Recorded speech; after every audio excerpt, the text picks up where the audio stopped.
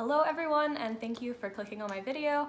So today I'm going to be starting with door tags, which are what let us know like what's your name, who's living in the room, and just like a creative way to say, hey, I see you, you are my resident, and I made you something, which is really special for the residents. The residents really like coming in and seeing that someone is thinking of them before they're even like noticed or talked to. It just shows that it's kind of a home away from home. They're not all by themselves. They have someone there. So I took these name tags. I hope they're not backwards, but if they are, oh well. I found a clip art, the PNG of this black part here that says outwit, outplay, outlast, and I put it on a background of like a mandala sundial type thing that I found online, and then just put it on colored paper. So it printed really cool. There are different colors. I have orange and pink and light blue, dark blue and red, I think. So there's like a good variety of the colors. They're not all exactly the same and kind of boring looking. So I just printed that out, cut it into a square shape, and then so that it lasts longer and doesn't like fall apart throughout the semester, I put it in a laminator. So I laminated the sheets, made it all shiny.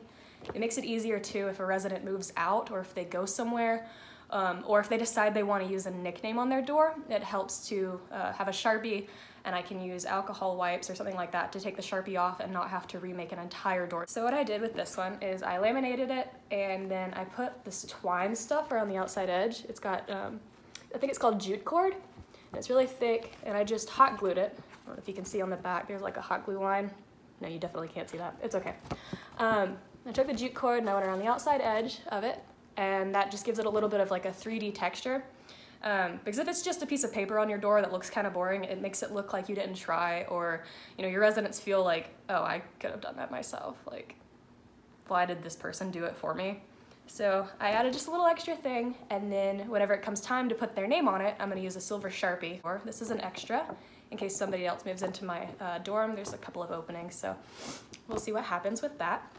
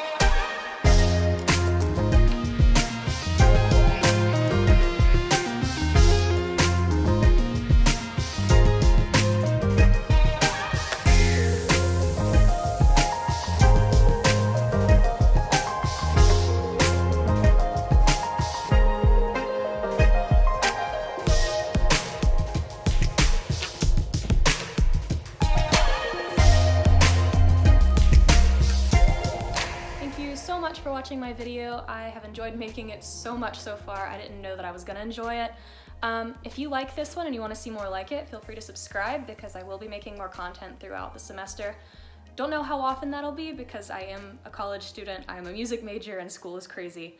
But if you have any comments or suggestions for me, go ahead and leave them down in the comments section.